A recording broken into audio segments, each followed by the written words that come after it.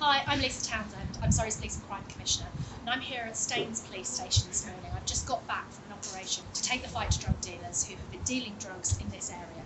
Dozens of officers were here early this morning preparing for today's operation, where we've been executing a number of warrants today, targeting those suspected of being involved in drug networks right across the county.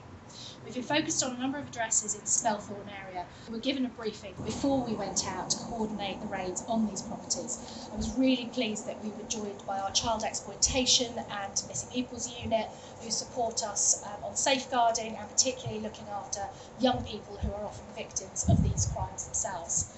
A number of arrests were made today, and we've brought a number of people into custody here at Staines. Mobile phones have been seized, as well as a small amount of drugs. And I've also been here in Stanwell, where we've been doing a proactive op with the passive dog unit. And this is around areas around Stanwell where we know there is drug dealing taking place. These criminal networks seek to exploit and groom young and vulnerable people to act as couriers and dealers, and often use violence to control them.